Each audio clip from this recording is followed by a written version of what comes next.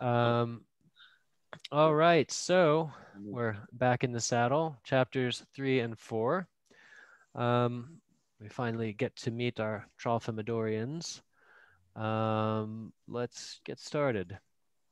Oh, I forgot to look, by the way.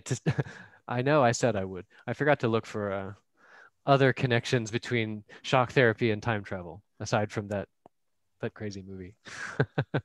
I will do so. Okay, I just have to remember to do it. So they're captured by 4 Germans and a dog. Let's mention the dog first. The dog was shivering, her tail between her legs. She'd been borrowed that morning from a farmer. She had never been to war before, really like most dogs. She had no idea what game was being played. Her name was Princess. So, what do you make of this? I mean, I think it's pretty pungently.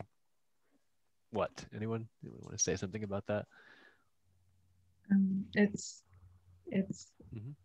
it's ironic. So her name is Princess. Yeah. So that's why he chose that's the name. Yeah, her name's Princess. It's not just that. I mean, she's him. I mean, in a way, she's not prepared for this. Uh, he had been not borrowed from a farmer per se, but just, had a little bit of optometry school and sent on his way to fight in a war. He's shivering. His tail is kind of between his legs. I mean, if he had one. Um, had no idea what game was being played. We kind of see that more and more as we learn about Billy, is that he doesn't really have the big picture of the war in his head. It's not on the it's not in the stage of his mind. It's not in the background, the war in the way it is for, somebody in the high command of a war, obviously. And you could even say that about Roland Weary in a way. He doesn't really understand the situation he's in until he gets captured. He's living in this kind of yes, Nicola? Did you raise your hand? You're muted. Oops, sorry. I just wanted to add something, but didn't mean to interrupt. So please finish, and Oh, I mean, I was just saying that Roland also, yeah, as much as he, relishes in his fantasy fantasy life about the war that he's in, uh, Roland is also not really aware. I mean, it is in his head, it's a fantasy. He's not living in the war either. He's living with the Three Musketeers and all of this toys that he's brought with him. Um, and when he gets captured, he kind of realizes the actual situation. Go ahead, Nicola. yeah. What I wanted to say is something I personally felt Vonnegut wanted to emphasize in some of these passages, and especially a bit later when Viri uh, found himself unprepared, and Mm. that was kind of pointing it out for me, because I felt that what also can be let's say inferred somehow from the text is that men are never, not men, people, you cannot ever be truly prepared for war, Right. something along those lines. can Yeah, can you really be prepared for war? I mean, not really. yeah. It's like any catastrophe. That was a part of Yeah, the plague too. You can never be prepared for exactly. the plague. You can Yeah, never be and prepared for a hurricane. You can never be prepared for lots of things like that. Words will fail you. Your imagination will fail you. exactly.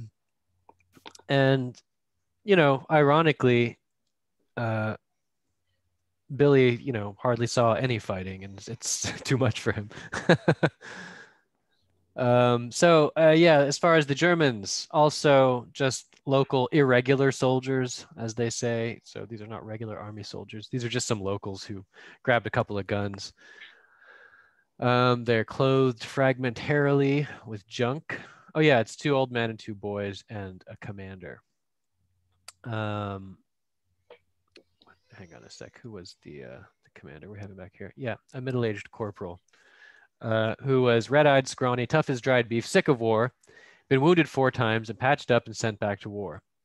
This is an interesting sentence. He was a very good soldier. about to quit, about to find somebody to surrender to. So the best. It's interesting to put it that way. He was tired of this. He didn't want to do it anymore. His bandy legs were thrust into the golden cavalry boots, which he had taken from a dead Hungarian colonel on the Russian front. So it goes. So yeah, he's in charge, but doesn't really want to be there.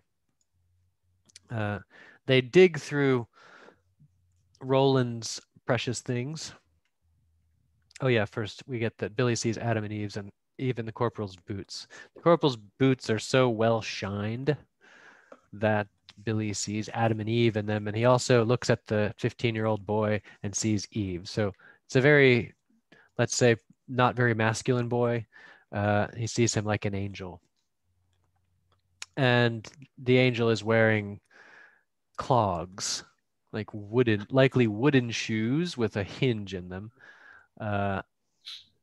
And that's about to change for him, though, as Roland is stripped of his precious things. Oh, you hear the two scouts in the distance being caught and shot. So it's a good thing that they didn't go with the scouts. Another irony that the two experts at surviving in the forest go off on their own and immediately get caught and killed, while the two least experienced people are off on their own, surviving. So yes, they make Weary sit down, take off his boots. Those are given to the boy, and Weary gets the clogs. Oh, we lost someone. You guys know what clogs are, right? It's like wooden shoes. Yeah. Weary and Billy were both without decent military footwear now. So Weary is now just like Billy. They're on the same level. This must be terrible for him. They had to walk for miles and miles with Weary's clogs clacking and Billy bobbing up and down, crashing into Weary from time to time. Billy, still polite as ever. I beg your pardon. I love that about some of these descriptions where he's always just an unassuming, apologetic character. They get to the prison depot and he's like, look at this wonderful place. I mean, he doesn't say that, but the way it's described, he's not enjoying, but he's taken in by the sights. That's sort of exciting for him. He slips through time again, finds himself asleep in the middle of an optometric exam. This is interesting. There are places throughout the book where you can pick up evidence that maybe this is all in his head. It's the times that he experiences World War II are actually flashbacks. The fact that he has fallen asleep here is something we might take into consideration. So he's fallen asleep while examining a patient who's in a chair on the other side of the owl. You guys get what he's talking about, this owl, the optometric lens set that hangs down in front of your eyes and they switch the lenses and they say, is that better? Is that better? Yeah. It had happened to him before. It had been funny at first. Now Billy was starting to get worried about it and about his mind in general. He tried to remember how old he was. He couldn't. Tried to remember what year it was. He couldn't remember that either. Okay. So something to keep in mind.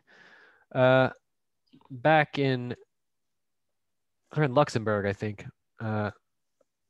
back in the past, they decide they want to use him for a propaganda photograph. And I love that he's described as his faith wreathed in goofy goodwill. So you can picture in your head him emerging from the bushes with a smile on his face, a goofy smile with his hands up, which is kind of adorable in a way. Yeah, they're like, okay, come out of the bush. They threw him into the shrubbery. He comes out. They menace him with their machine pistols as though they're capturing him. Who knows? He may have ended up on the cover of a newspaper. Okay. Then he flashes forward again. So here's where we start to get some pretty, I would say, important contrasts. He ends up in 1967. There's a lot of historical content here at work as well. I don't know if you guys knew offhand about 1967 and 1968 in the US, how those years went. um, okay, let's first look at what it says here. He finds himself in his Cadillac in 1967. So Cadillac is, of course, at least it was a real symbol of wealth back then. I mean, it still is to some extent, but other cars, I think, have overtaken that. It's considered a very luxury, big car. It's such an American, like, oversized car. Germany dropped away. 1967 became bright and clear. Free from interference of the past. Okay, Billy was on his way to a Lions Club luncheon meeting. Lions Club, I think that, I have to remember. It's like a veterans club, I think, something like that. I have to double check. I should have checked before this. We have all of these organizations that are clubs for, I think it's all veterans, but I'm not sure. There's like the Moose Lodge and the Elks Lodge and the Lions Club. My friend Robbie, his dad was in the Elks Lodge and he was a Mason, which is not as cool as it used to be apparently, because he was just a big, a big, like, I don't know, not what you'd expect. He had lots of cool books though. So yeah, he's going to the Lions Club lunch meeting. It was hot, but Billy's car is air conditioned, so he's comfortable inside of his cozy car. He stopped at the signal in the middle of Ilium's Black Ghetto. The people who lived there hated it so much that they had burned down a lot of it a month before. It was all they had, and they'd wrecked it. The neighborhood reminded Billy of some of the towns he had seen in the war. The curbs and sidewalks were crushed in many places, showing where the National Guard tanks and half-tracks had been. Okay, so 1967 in the US saw the, I guess first of all, yeah, we'll talk about this first. What's significant about this? There's a historical little tangent I'm going to go on after this, though. Well, I think I kind of already alluded to it.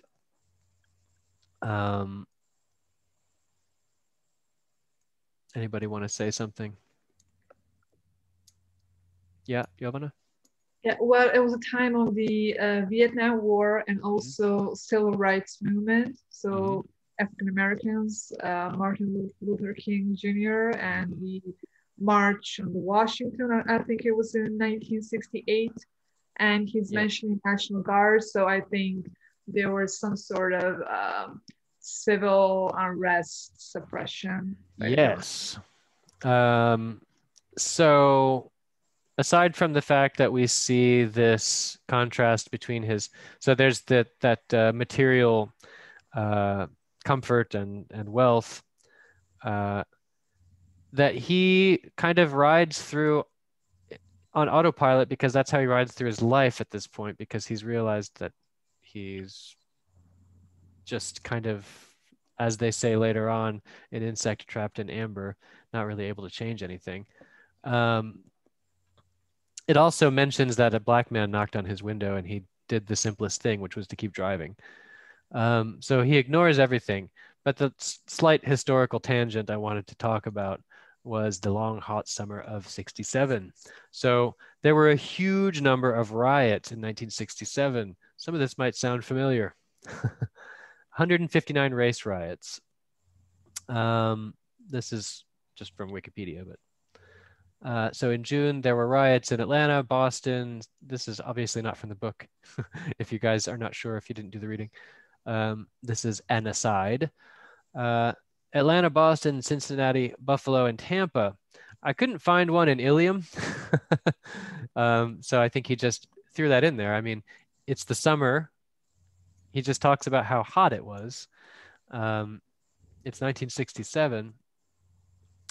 There were really destructive ones in New Jersey, Michigan. They were described as battles. There were things like snipers on rooftops. I mean, it was really big, and huge portions of neighborhoods were burned down. But the way that he puts it is that they burned it down. They burned the neighborhood down. They hated this place so much that they burned it down. As a result, Lyndon Johnson established an investigative committee and came to the conclusion that, I don't know if I put the conclusions in here, he came to a much different conclusion than those you might hear nowadays. He said that inequality, unemployment, and other issues were the cause. Of course, he was, oh, okay, yeah, I did include some more. Yeah, unemployment, abusive policing, poor housing, already present in certain areas of the US. Riots began to flare up. Rioting happened across the country. The Summer of Love was occurring in hippie communities. And Americans witnessed troop movements in Vietnam War. And in American riots on the nightly news, yeah. They were seeing troops deployed in American cities. This has not been historically a good thing to happen. I think it's the same year as the Kent State shootings. I don't know if you guys know about that. Those were National Guardsmen shooting college students at Kent State University in Ohio.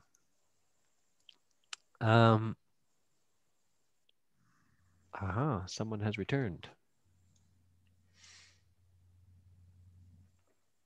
Okay, so yeah, they released a report blaming pervasive social inequalities for the riots. 83 dead, thousands injured, tens of millions of dollars in property damage. So he's clearly making reference to that. I mean, he talks about there being tank tread marks on the ground and crushed, corners of the streets. It's a picture from some of the rioting, whole neighborhood burning.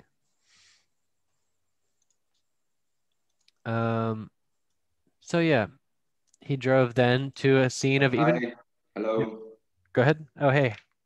What's up? Good evening. How do you do? Nicely, nicely. You? Here I'm reading and listening. I don't know about riots in '67. Yeah. Checking my microphone. I don't know. How do you hear me? I hear you. Okay. Okay, Mm-hmm. that's good. I'm fine with Okay. that. Cool. Yeah. So I'm glad to see you again you this too. week. Yeah. And I don't know, those years at the end of '60s are my favorite period in, I don't know, music, let's say. And I Sure. saw a couple of movies, of course, with that theme, about shooting college students. And so also a few photographs over the social networks, like students putting flowers in the Gun barrels. Yeah. rifles of National Guards Yeah. soldiers. And that was a pretty amazing picture with those flowers in those rifles, Yeah. pretty Absolutely. amazing. So that was a hippie period after all. And just on top of it, I don't know. Finally, there was Woodstock. I don't know, like music festival. Yeah. Music festival, and that's my favorite because a lot of music genres were gathered in one place. I don't know, about 500,000 people also gathered at Woodstock Festival, including hippies and Hell's Angels. Hells Angels were present. I don't know. Yeah, they were running security for Woodstock. They were running. Running security. They were I doing don't know. security. I'm very familiar with that. As am I.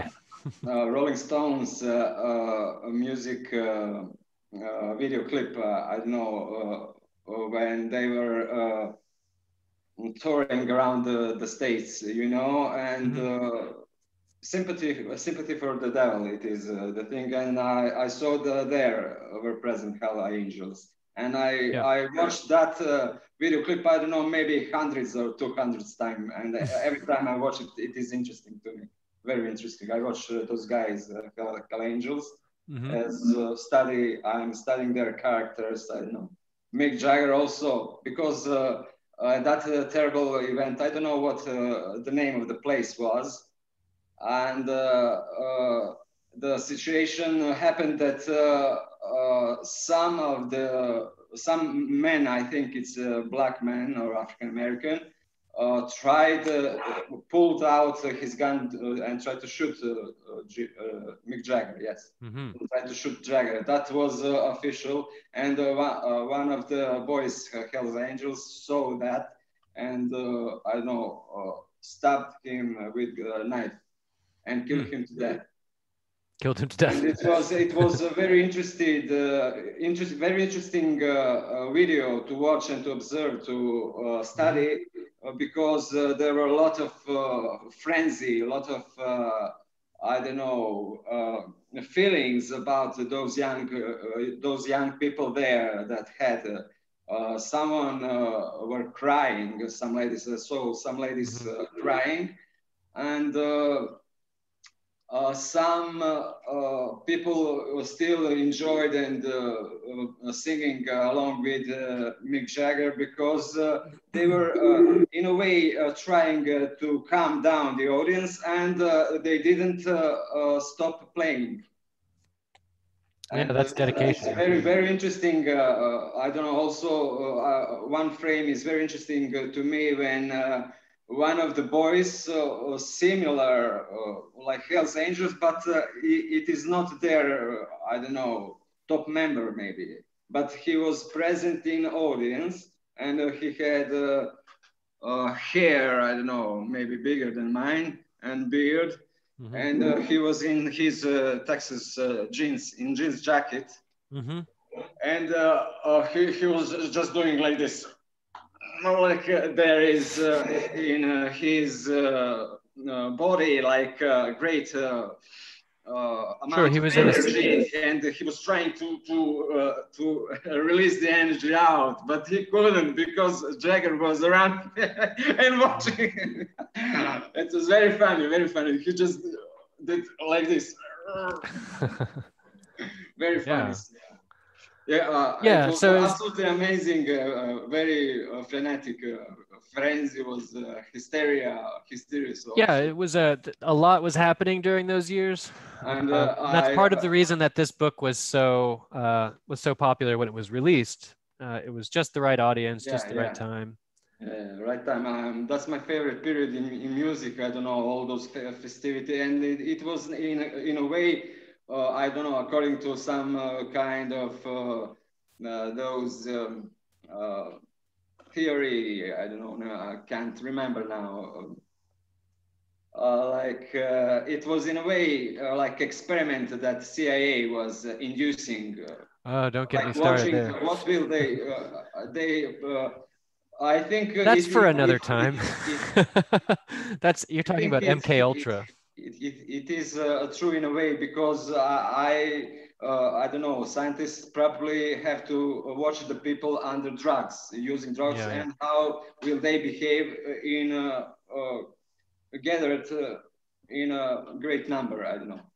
Yeah, no, absolutely. I mean, I really don't want to talk about that right now, but it's definitely a topic you can find a lot of people talking about. I did recently read and also the music I was talking about, Sympathy for the Devil, is a great song. Yeah, it's a great song. I'm familiar with it. Yeah, it has a great rhythm.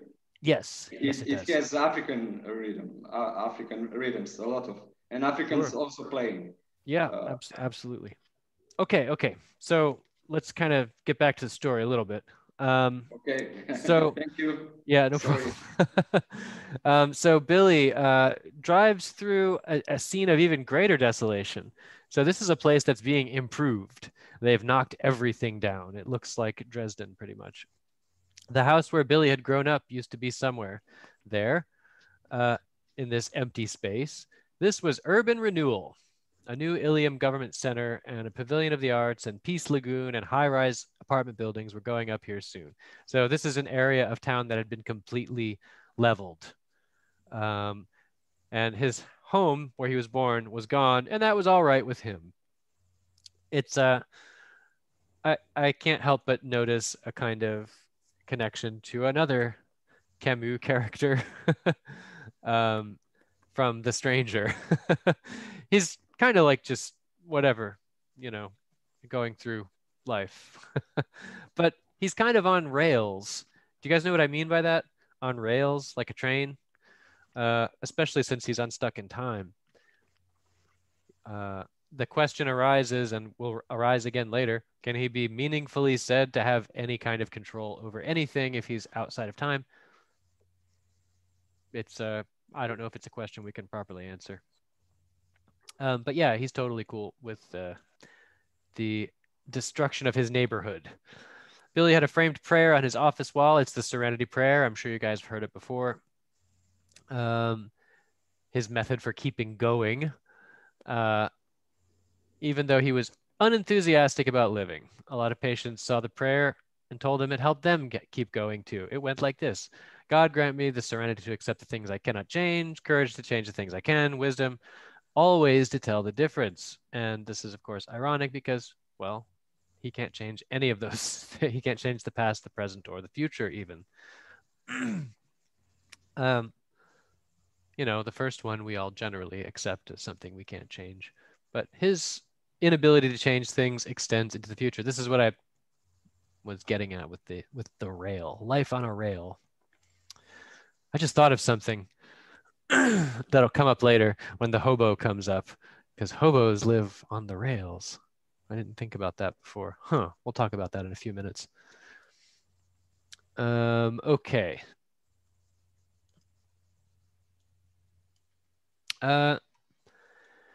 There's something else I noticed that I didn't notice before when I've read the book. I've read the book a couple times over the years, and it's great to find something new.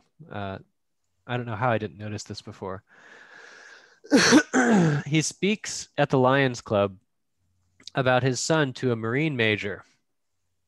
Billy's son, of course, is in the Green Berets. Those are like special forces for the Marines or the Army. I can't remember which. I think the Marines, yeah. He told Billy the Green Berets are doing a great job. He should be proud of his son. I am. I certainly am, said Billy Pilgrim. Does anybody notice this connecting back to something? Think back to the beginning of the book. There's a scene in the biographical portion, the chapter 1, where he talks about being kind of drunk at a party and talking to someone about the fact that he was at Dresden during the firebombing. And the guy immediately starts talking about the horrors committed by the German army or by the German government. And he's like, he can't think of anything to say back. He's just like, I know, I know.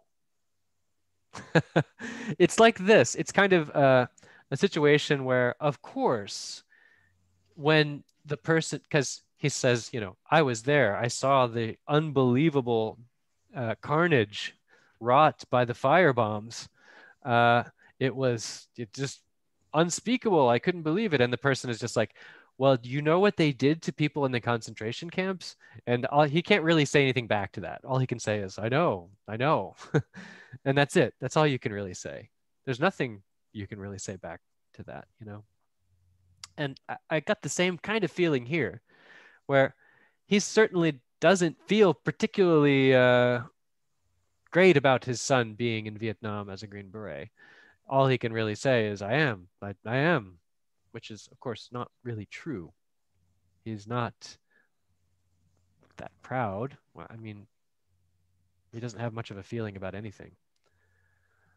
You wanted to say something? Yeah, I wanted to say, sorry, ladies first, go ahead. No, I just wanted to say that if I don't think he would ever say that he wasn't proud, because then he will be perceived as I'm patriotic, Oh yeah. which is a huge thing not to Yeah. be in America. I mean, in Serbia also, but in America as well. Sure. No, I look, I'm quite familiar with this problem. I have family in the military, and it's always kind of like you gotta be really careful how to say things, and everybody has some relatives, I assume, who are super patriotic and only can hear things in a certain way. Go ahead, Slavic. Sorry, I'm patriotic. I like to be, I like being patriotic, but in a normal way. I don't know. Sure, I Not. think that that there can be a healthy love for one's, countrymen. Yeah, of course. That Absolutely. is, in my opinion, it is the essence of the normal growing up of. I don't know, teaching little ones about teaching children to love. I don't know, to love, the community they are belonging to love Sure. their ancestors. I don't know, to love the history of the country. Right. But It is about patriotism, and it is about the future of the country. I don't know, in general. sure. Yeah, I'm And certainly. every country has its history and the future, of course. Yeah. And I don't like that thing like globalization. I don't know. It seems to me like unilateral, like uniform, and every person like being robotic and doing very little about meditation, about the thinking, doing little thinking, just acting in a way like robots do. But I mean, it is you could less. make arguments on both sides of that of that divide. Uh, I certainly don't know a lot of extremely okay, let's say patriotic to the point of, okay, let me just put it this way. It is quite commonly the case that people use patriotic sentiments to precisely not think. I mean, and be robotic as well. In fact, I find that much more often the case. I don't really know anyone who's like, okay, not in any enthusiastic way, like I'm a globalist and I think we should eliminate all cultures. That's just like a cartoon that's invented by nationalists to be afraid of. That person doesn't really exist. But I have definitely met real people who are over the top patriotic to the point that they excuse their extremely bad behavior and refuse to examine their own actions. That person exists many times. Yeah, some I don't know. Some people are like born soldiers. I don't know. They have those adrenaline. I don't know those warrior genes, like in modern way, fashioned and told Yeah, I suppose. that they have plenty of adrenaline and those warrior genes. I don't know. Yeah, And but I mean, I'm not specifically those talking. people, their place are definitely in the army, and all that I don't know, government or some people like their superiors. All they have to do is to educate them, not to. Yeah, But the military doesn't. In the military, there's no such thing as education. You need to act like soldier and to be yeah, prepared for. not educating, but training. Okay, let's get back to the story for now, though. Just a minute, excuse me. I wanted to tell also about those people being in concentration camps when they are finally when they got freedom, when they got free of it. They couldn't speak at all. They couldn't say nothing, just a word. they were silent, absolutely silent. They couldn't speak nothing because they were witnesses to many those terrible executions. Absolutely. And they were mute, just silent. Yeah, there are no words to describe such a thing. I saw a lot okay, of. Let's just get back to the story a little bit, though, because we don't have too long. Some people have other things to do. Okay, so let's move on a little bit. Okay, so I grabbed another image from the movie. We meet Wild Bob. Oh, hello, Melinda. Okay, I'm gonna just mute that for now. Okay, so I did read something about the possibility that that Wild Bob is an actual person that Kurt Vonnegut knew. I need to explore. I didn't have time to really look into it. But we meet Wild Bob. I said Mild Bob. That's the opposite. Not mild, wild. Wild Bob asks Billy, "Are you one of my boys?" And Billy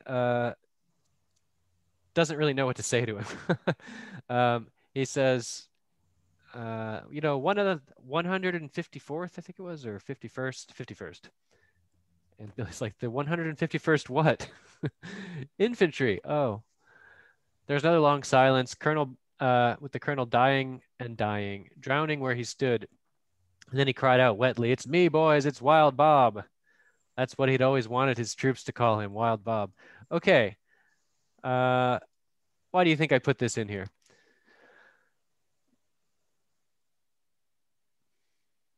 I mean, Wild Bob, he is a colonel. He's made it to the high ranks. But he's kind of like Roland. He wants his troops to call him Wild Bob. And he's living in kind of a delusional state at this point because his entire regiment is gone, except for Roland. Actually, Roland is one of his. It says at some point. So poor Wild Bob says, if you're ever in Idaho, I can't remember, ask for Wild Bob.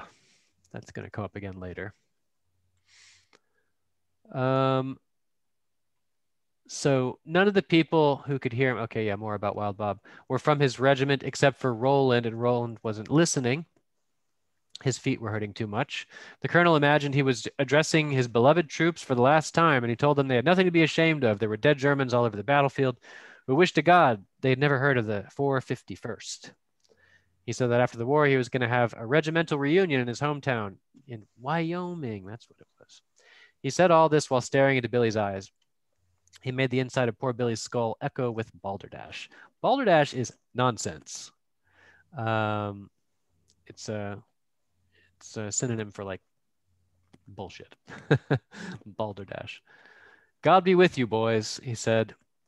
And that echoed and echoed. And then he said, if you're ever in Cody, Wyoming, ask for Wild Bob. This becomes a refrain later on for Kurt. All right. Anybody have something to say there about Mr. Wild Bob? All right. Can I ask you something? Yes. I want to ask, the Wild Bob is a real person, and there apparently is some evidence that he may have been a real person that Kurt Vonnegut knew. And that's why we get this next line. And that's why I picked this next line. Suddenly, Kurt steps back into the story and says, I was there. So was my old war buddy, Bernard V. O'Hare. So he may have been. I didn't have a chance to read the entirety of what I found on that. And that he didn't necessarily serve under the colonel, but he at least probably knew him or was in the same area, like posted to the same area as this guy. So yeah, he may have been a real guy. While they're in transit on the train, most of the privates on Billy's car were very young at the end of childhood, but crammed into the corner was a former hobo who was 40 years old. Okay.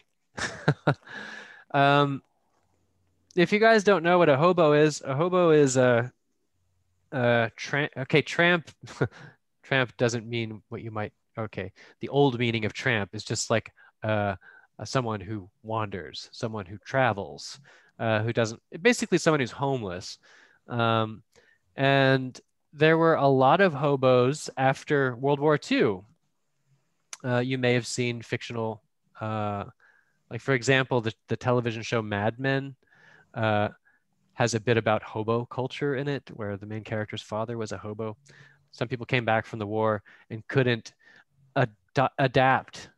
As many people who come back from wars are unable to adapt to civilian life if they've seen terrible things, and they end up living. And this is the thing that I just thought of earlier that suddenly occurred to me, living on the rails, because hobos often would live in train cars and around train stations. They would create like hobo camps. How in the hell is there a hobo on the train? It doesn't say, okay, it says a former hobo. So is he a soldier who joined the army at 40? It's like there's so much that doesn't really work with it. So what do you guys think about this hobo? How is there a hobo on the train? By the way, just to finish this part, I've been hungrier than this, he says. I've been in worse places than this. This ain't so bad. Why is he there? What do we think? Is he there?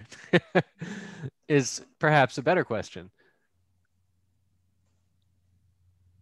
Yes, Jovana? He might be some figment of Billy's imagination or his inner voice, his consciousness, or something like that. I think so. I suspect that the hobo is a figment of his imagination, for sure. Oh, not for sure, but I mean, describing as a hobo, who he does end up sleeping in the spooning position with at some point, because they have to spoon together, as they say, to keep warm. But I didn't put anything on the slides here, but at some point we get the piece of information that none of the soldiers want to sleep next to Billy because he freaks out while he's sleeping. But the hobo doesn't mind. The hobo's totally cool with it. So yeah, it seems pretty likely that the hobo is just there in his head, especially since the hobo is maybe even providing a bit of reassurance. Like he's a bit of coping where he says, oh, things could be worse. Just remember that things could be worse. Well, he doesn't say remember that, but he's always like, this ain't nothing. I just want to add something. Is there some connection, like a hobo is some kind of imaginable transit and helping, how to say, play like a Cadillac or like a flying saucer to help the main character to reach something they didn't want, or they didn't find some strength to read this traumatic situation and to make his trauma more how to say softer and acceptable to him. Coping. Are you saying as far as the writing?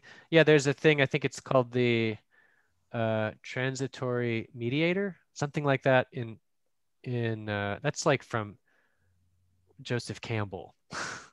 If you guys are familiar, The Hero's Journey. I think that's what it's called, transitory mediator. He's there on a trip, and he's there to help Billy get through it. If that's what you mean, Nevena, then I think so. Yeah. Yes. Yeah, and he continues saying such things like, this isn't that bad. Here's a picture of a hobo. Just for a little visual help. Hobos were often portrayed in cartoons and stuff. If you watch the old cartoons like Looney Tunes and so forth, where you see the sort of scruffy character with a bindle. That's the stick over the shoulder with a little pouch on the end of it, a little rag tied up. That's called, I think it's called a bindle. That's kind of a hobo archetype. There was a whole hobo subculture that included a secret language of symbols that they would use to mark people's houses. That was also in that show, Mad Men. All right. Yeah, why is the hobo in this story? Okay, we've already discussed that. I should have put that slide earlier. Why is he here? Well, is he here? We don't know. Probably not. Billy gets a momentary glimpse into the train guard's cart. I put this in here because I thought it might be worth mentioning a couple things. It was like heaven is how Billy sees that guard's cart. There was candlelight. There were bunks with quilts and blankets heaped on them. There was a cannonball stove with a steaming coffee pot. There was a table with wine, a loaf of bread, and a sausage. There were 4 bowls of soup. There were pictures of castles and lakes and pretty girls on the walls. Not horrible, not horrible pornographic images carried by a fat, mean guy who smelled like bacon.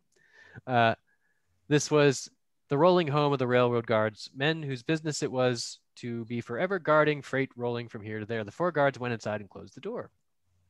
A little while later, they came out smoking cigars, talking contentedly in the mellow, low register of the German language. One of them saw Billy's face at the ventilator and wagged his finger in an affectionate warning.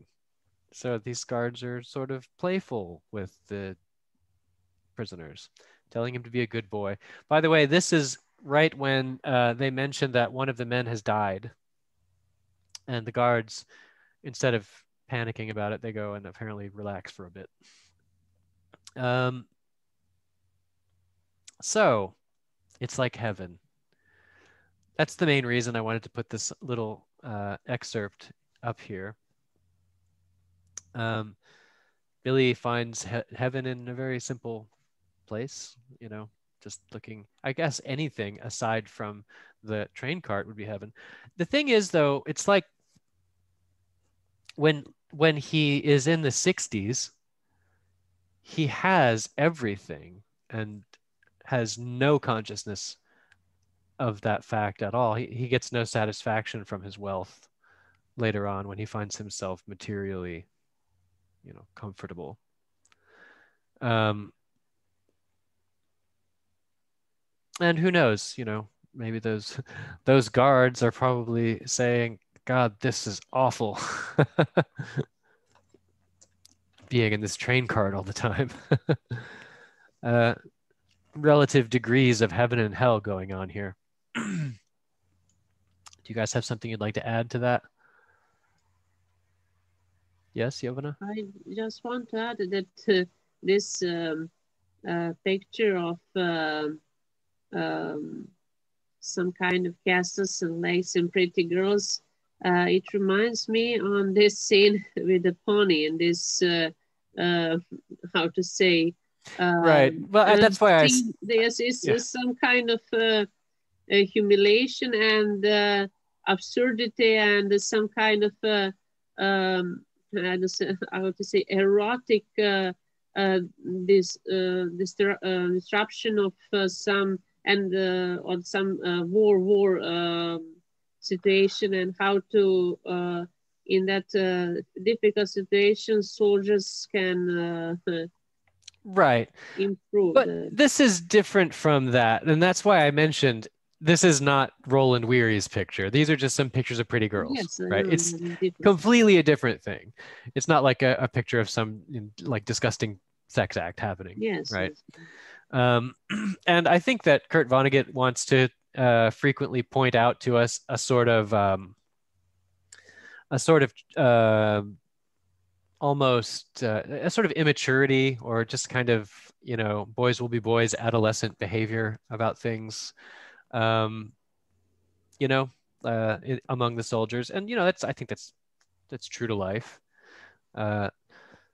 Soldiers, you know, putting up pictures of pinup girls on the, you know, inside of their bomber cockpit was, you know, a real thing. In fact, there were bombers named after pinup girls with pictures of pinup girls painted on the side.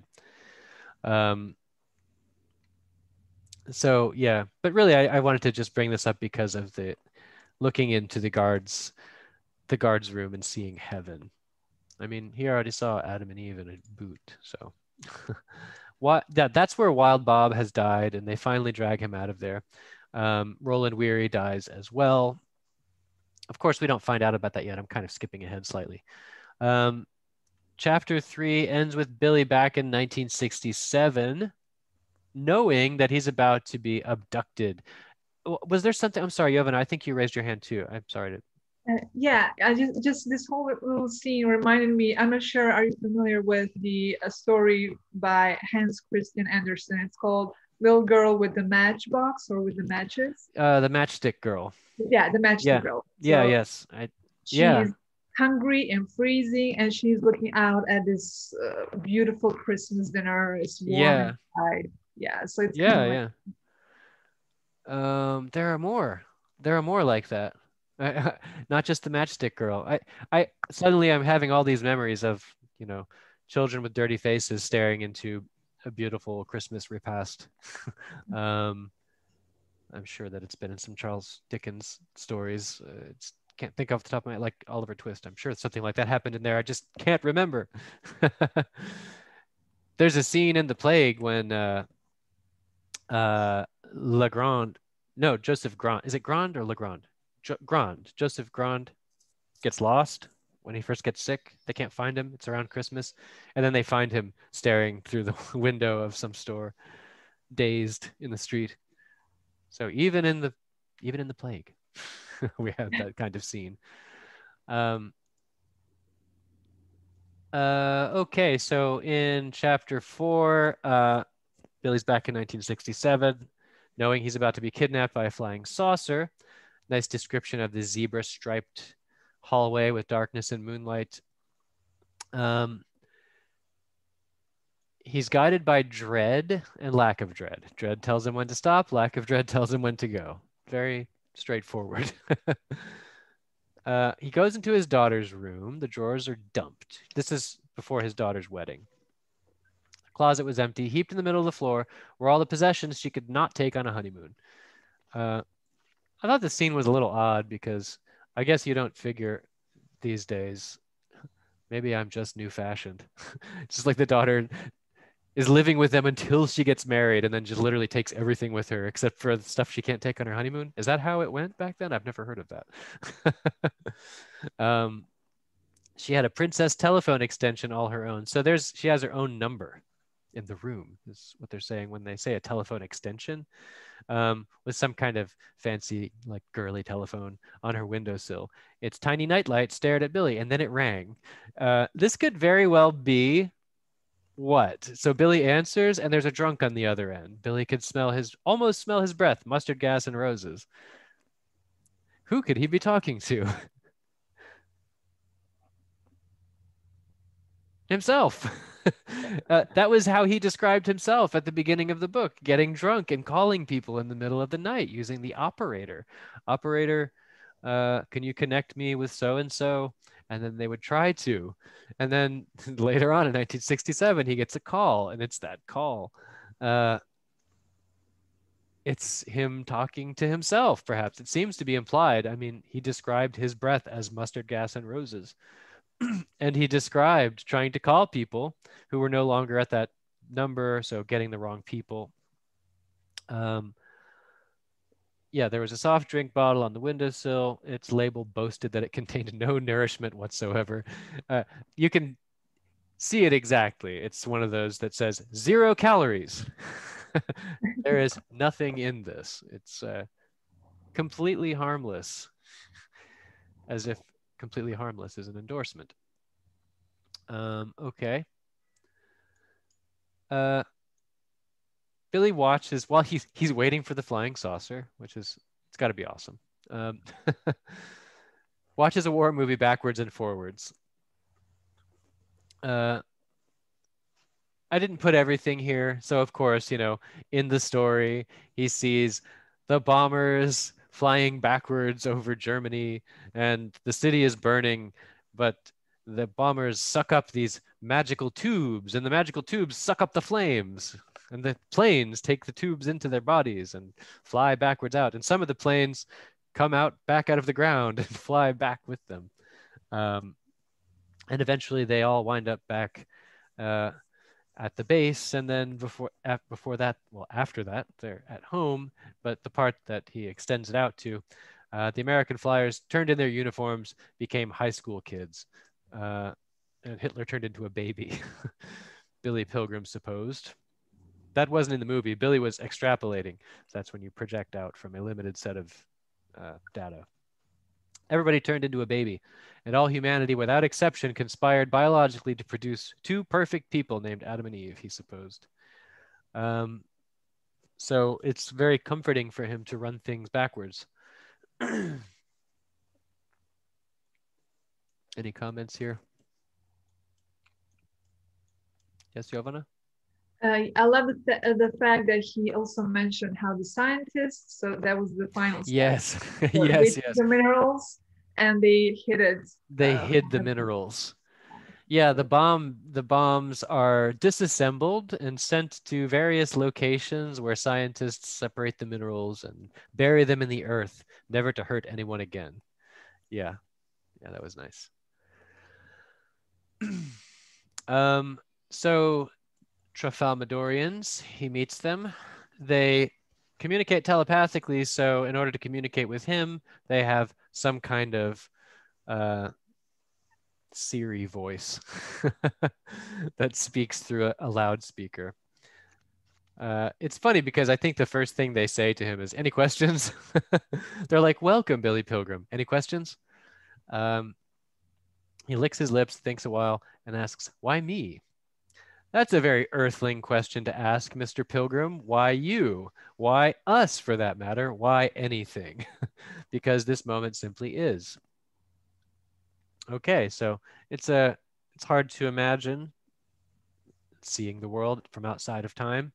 It's the legendary view from nowhere, from no perspective in particular, because there wouldn't be such thing as a place to see from. I mean, it's hard to imagine what it's like. Have you ever seen bugs trapped in amber? Yes, Billy, in fact, had a paperweight in his office that was a blob of polished amber. Amber is tree resin that's been sitting for so long that it's a stone, pretty much, with 3 ladybugs embedded in it. Well, here we are, Mr. Pilgrim, trapped in the amber of this moment. There is no why. So the entire concept of cause and effect doesn't exist for Tralfamadorians. And this, I think, how do you think that relates to Billy's attitudes? I mean, think about it. We were just talking about how he doesn't seem to be fazed by anything in his life. He doesn't display any there's also a difference between his later life and his earlier life. When in the war, it seems he's more affected by that meek faith in a forgiving Jesus, whereas in his later life he's just numb. So I mean that's what I'm getting at. Like if you can kind of, it's really it would be a great cope to say, well, I'm not responsible for anything at all, in fact.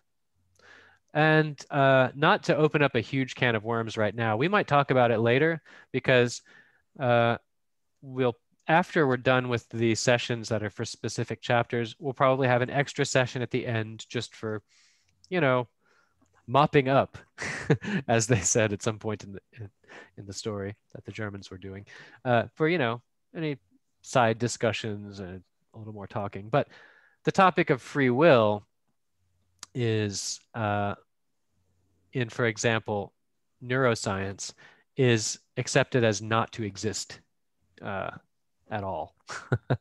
It's a kind of an elaborate illusion that we experience. So, you know, Billy could have just been born at a different time to be told that no, you just don't have free will. You didn't have to go through all this with the spaceships and aliens.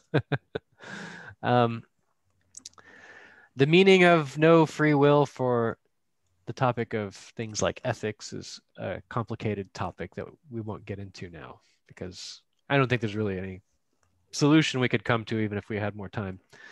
There's a lot of writing on that topic if you're interested. Okay. He finds himself then back on the train car. Yeah, on the 8th day, the 40-year-old hobo said, "This ain't bad. I can be comfortable anywhere." "You can," said Billy. On the 9th day, the hobo died. So it goes. His last words were, "You think this is bad?" This ain't bad. I like to imagine that he said that while he was dying, and he was talking about dying. This ain't bad. It's okay. Not a big deal. I've been through much worse. In fact, I'm dead already. I thought that was pretty funny.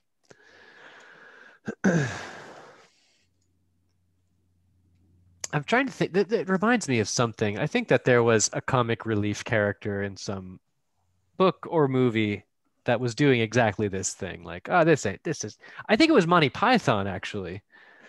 I don't know if you guys are familiar with Monty Python. It's not to everyone's taste. Especially I found a lot of young people these days are like, what the hell is this? If I've tried to show them, hey, have you checked out Monty Python before? They're like, what is this? This is ridiculous. How did people watch this and think it was funny? It's silly, okay? It's not supposed to make sense or anything. Yeah, there's a character, I know now, there's a character in The Life of Brian who's tied up to a wall, and he's always like, oh, he's like, oh, you think you've got it bad? I think he's like the Roman spat in his face, like, oh, you've been spat in the face. You think if only someone would spit in my face? Like he's like, now see, it's not quite the same thing then.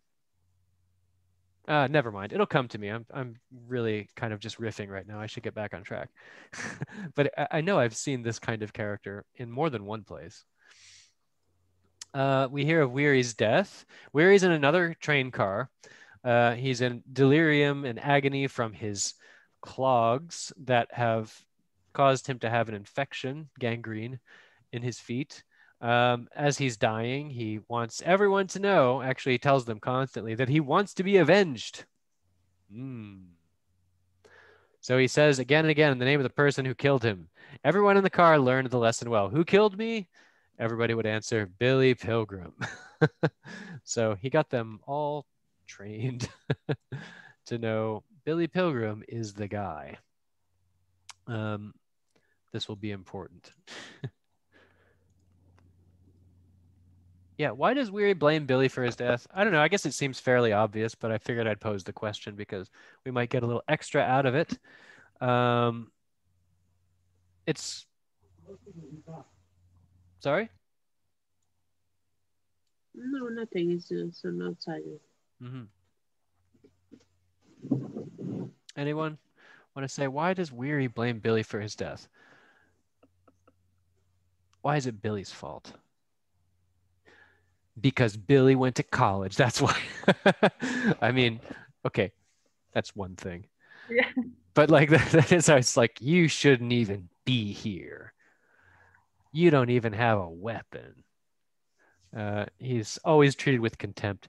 And really, of course, you know, really, Weary does die literally, but Billy had already killed his fantasy about being one of the Three Musketeers. Which is perhaps the greater sin for Weary, because at least when Weary is dying with a bunch of war veterans in a train car, he can perhaps kind of romanticize that, even though it's an ignominious death, considering the clogs and all.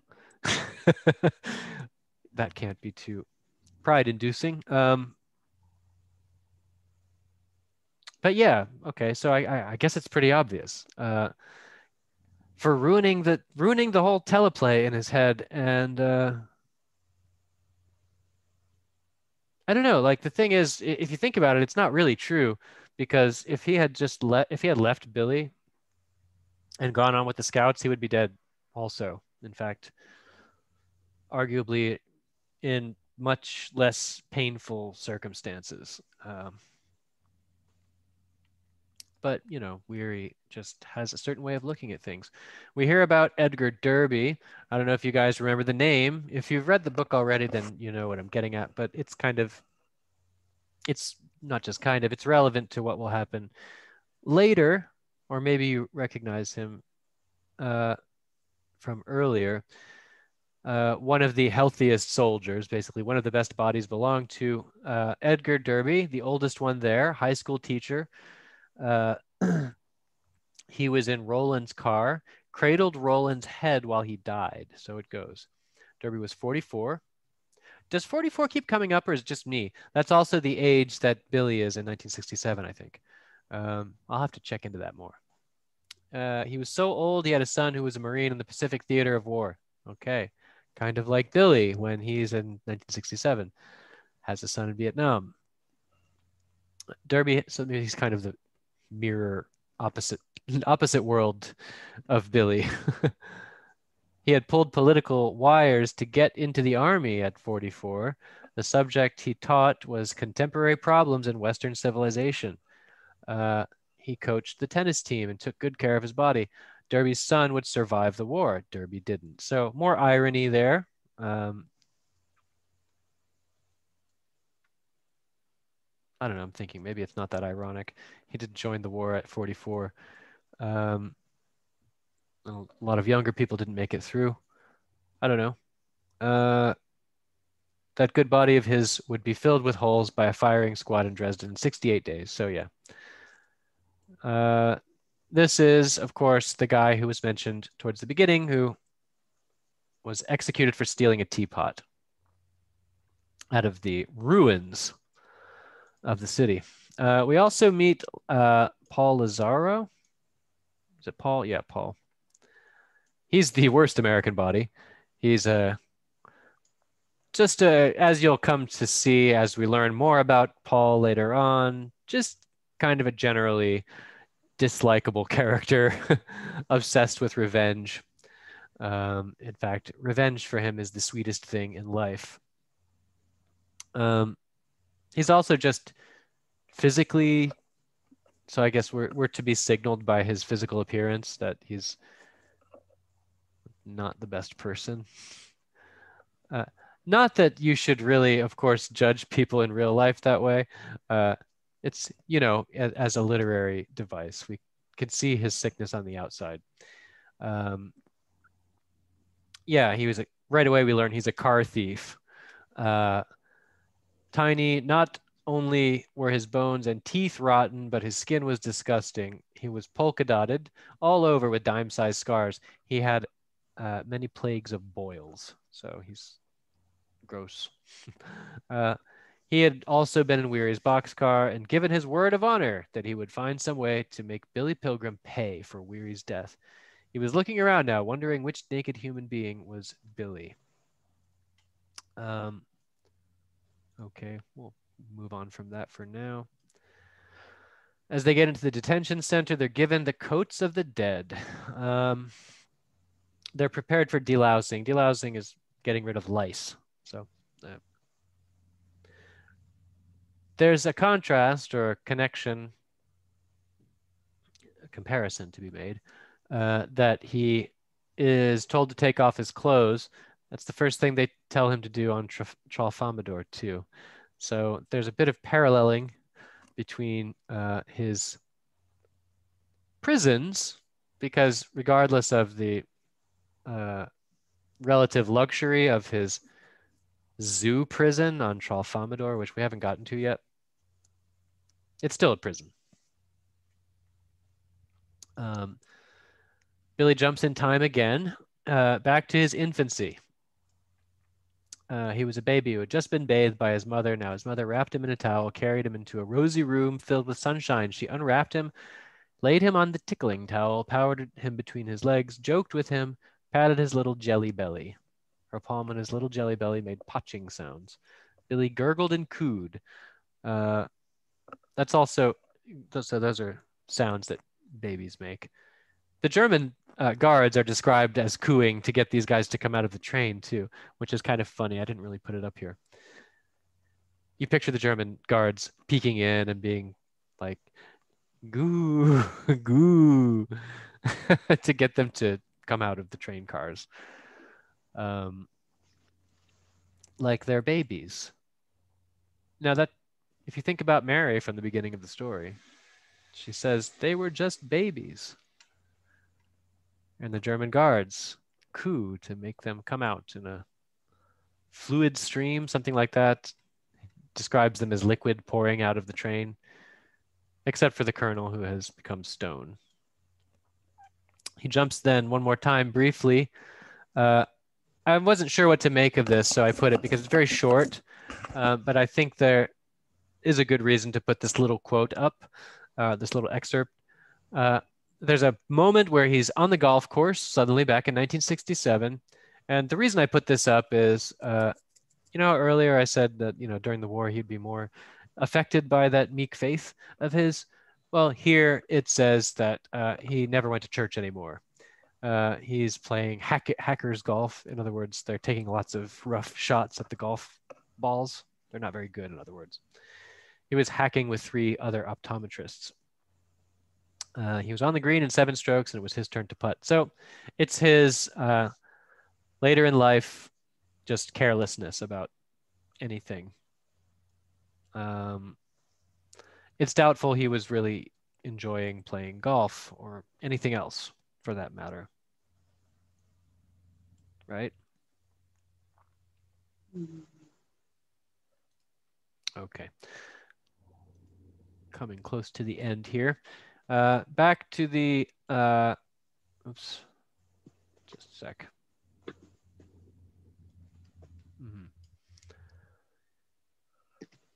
Yeah, so yeah, he, this before returning kind of threw me off. Oops, hang on a sec. Yeah, okay, another brief jump before he returns to the flying saucer. Then he asks the Tralfamadorians, how did I get here? And this is that explanation part. It would take another Earthling to explain it to you.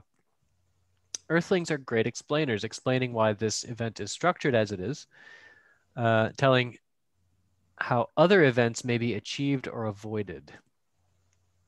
I am Tralfamadorian, seeing all time as you might see a stretch of the Rocky Mountains. All time is all time.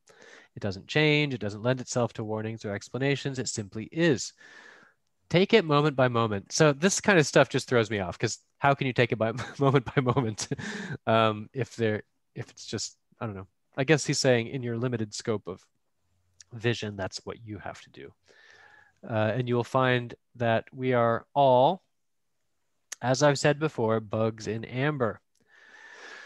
Billy replies saying, you sound like you don't believe in free will. They reply, if I hadn't spent so much time studying Earthlings, I wouldn't have any idea what was meant by free will. I've visited 31 inhabited planets in the universe, and I've studied reports on 100 more. Only on Earth is there any talk of free will. Does that mean every other species out there is also living outside of time? Who knows? We might get more into the topic of free will in general, but I don't want to derail too much, because that can get into a much longer discussion. But yeah, I'm certainly open to having some conversations about that. Maybe he just learned that there was no free will, and all of the Tralfamadorians and things are there to cope with that fact. Okay, I'm just riffing. Yes, Nicola. Maybe we can talk about that on our mop-up session, the 7th one. Yeah, because I would also like to say a few words, but we would derail, and now is not the time. So yeah, definitely not now. Yeah. But it's very interesting, and there are a few points. I mean, sure. I would like to share, and I would like to hear from other people. So from you and everyone else. So yeah. Yeah, absolutely. I think that will be, we did a mop-up session for the previous group too. Cool. So I think we'll continue doing that. Nice. So yes, Trophimidorians, free will is just a nonsense idea to them. I mean, a quick aside, even outside of neuroscience, there have already been a number of philosophers who didn't believe in free will. Spinoza didn't even believe that God had free will, that God was just kind of like a machine. It was kind of a deistic picture of the universe. Everything was kind of a wind-up toy. Okay, that sounds pretty dismissive of the universe, but and others. Thomas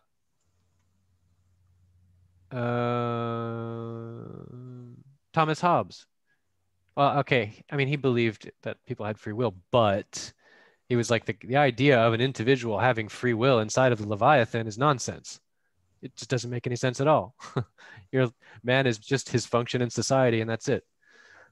So there are lots of ways you can parse the idea of there not being free will. Okay. Anyway.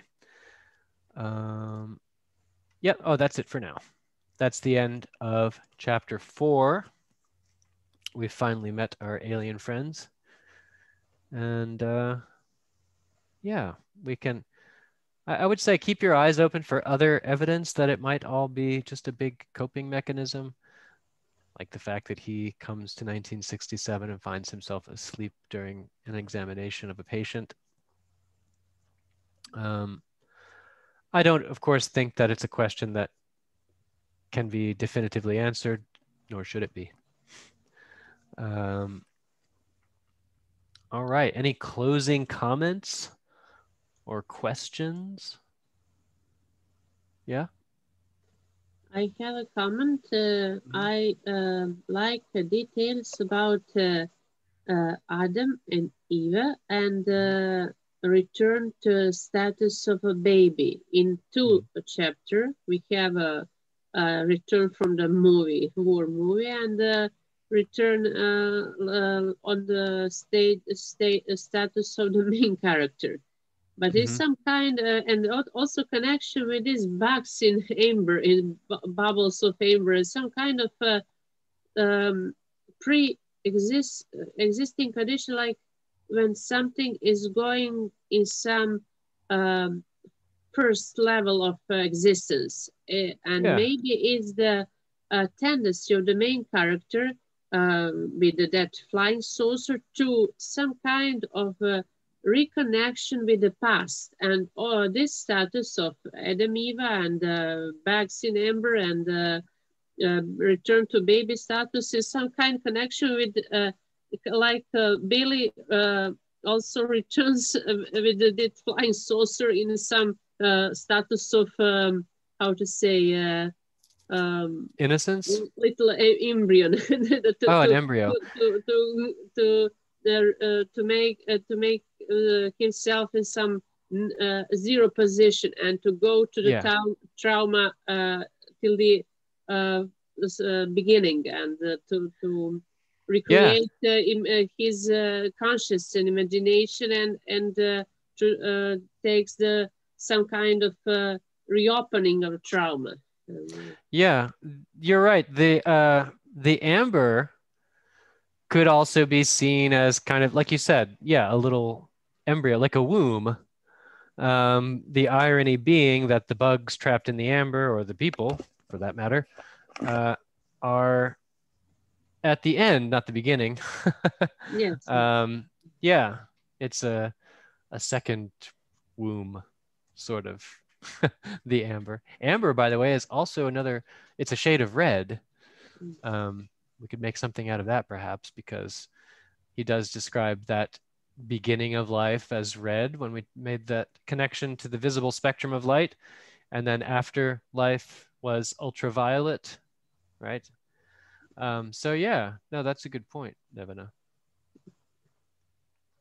Anybody else have some closing comments? Yes, Jovana? Yeah, while we're talking about colors, so I noticed that the color of, so why he is kind of flying up into this saucer. So the color is purple. Yes. Yeah. It's Inside of the saucer. Yeah. Yeah, I noticed that too. The light coming from the windows, I think it said, of the saucer is purple, and the light around it, it says, I'm trying to remember the exact words now, something like it was decorated something like a Christmas tree or something like that. But purple, yeah, it is mentioned that it's purple or violet. Yeah, yeah. Afterlife colors, apparently. Now I'm going to put more effort into connecting these numbers now because I didn't really think about the 44 thing before either. It looks like Edgar 44 is, like I said, sort of a mirror image of Billy in 1967. We'll look for more connections there. Okay, well, in that case, you guys have your assignment for next time. I think these are shorter chapters. I can't remember if these are the shorter ones. But also, I'll remind you, please, if you would like to take some portion of the text that I might have missed that you feel like you'd like to discuss, you can let me know by contacting me through my email. And I can put a slide up for you. Okay. All right. Well, in that case, until next time, try to keep yourself stuck in time. Thank you for the session and the lesson. Thank you. It's not a lesson. We're just here to talk. Yeah, okay. I'm not here to preach. Okay.